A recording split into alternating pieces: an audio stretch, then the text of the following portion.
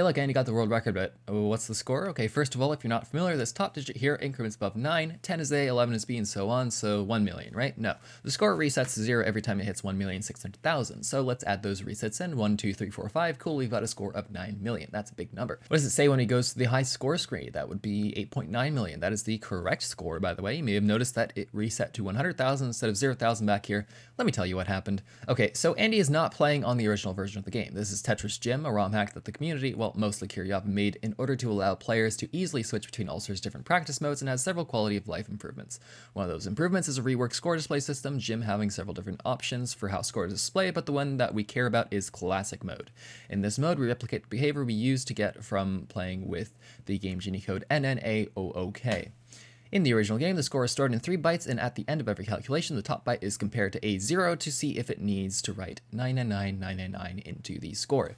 The Game Genie code NNAOOK changes it to compare to FF, which is impossible for the game to reach, since whenever the bottom digit of the byte is an A, the code adds 6 to increment the upper digit and reset the lower digit to 0, so we'd never see an F there. What happens when you add 6 to FA? You get 0, 0, because 250 plus 6 equals 256, and a byte ranges only 0 to 255. Okay, so we're replicating a scoring system where it resets every time you cross 1.6 million. What's going wrong? So Jim is not keeping track of score in the way the original game did. We're doing math with 3 bytes of binary instead of BCD, which is short for binary coded decimal.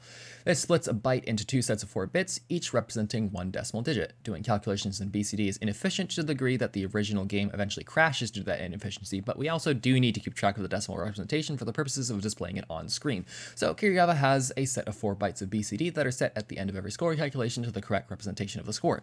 That's what we eventually saw on the high score screen. Problem is, the absolute 8-digit representation of the score needs some further manipulation before it does that whole resetting at 1.6 deal, so Kiryava wrote some code to handle it. To figure out what to put in the 100,000 digit, we need to figure out how many 100,000s of score we have. So let's get that number. We need to add 1 times the 100,000 digit, 10 times the millionth digit, and 100 times the 10 millionth digit.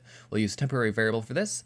The 100,000th digit is the top 4 bits of the third byte of the score, so to get it, we need to bit shift that byte of the score right 4 times to get rid of the bottom half, which is the 10,000th digit. Save that to a temporary variable. So now let's get the millionth digit. That's the bottom half of the 4th byte, which we can get by masking away the top 4 bits. Nice and simple.